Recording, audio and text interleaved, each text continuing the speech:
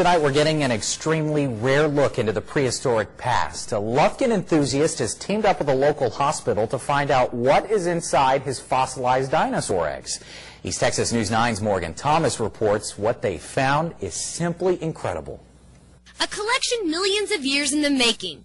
Dr. Naranjo has spent vacations digging up fossils, building a collection including 6 dinosaur eggs. A study done in Florida by a physician at a hospital looking at a velociraptor egg. Enough to spark interest in what was inside his eggs. Just tried an x-ray, and the material is just too dense for a normal x-ray. Tried an MRI, and because they don't have water in them, you can't do an MRI. Determined not to give up, he turned to the radiology team at Woodland Heights Diagnostic Center. This is a very unusual request for us, so it's our first time to scan a non-human subject. Radiology Director Rebecca Petty was on board, confident in her CAT scan equipment. I knew if there was anything to be seen, we could see it with the CT scanner. Carefully, these prehistoric eggs were scanned one by one. We're seeing an image after an image after an image after an image, and then this one shows up.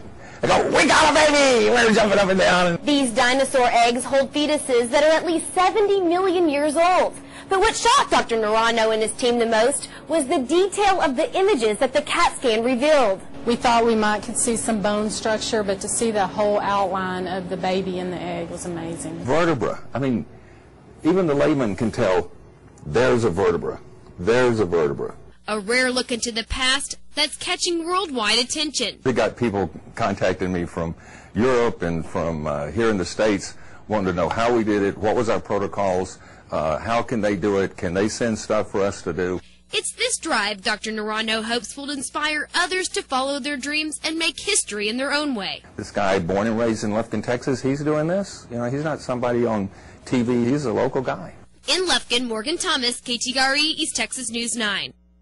Construction plans for a science museum in Lufkin are underway. Dr. Naranjo plans to build next to Piney Woods Home Health Care on South 1st Street. The eggs and images of the dinosaurs are only part of his vast fossil collection.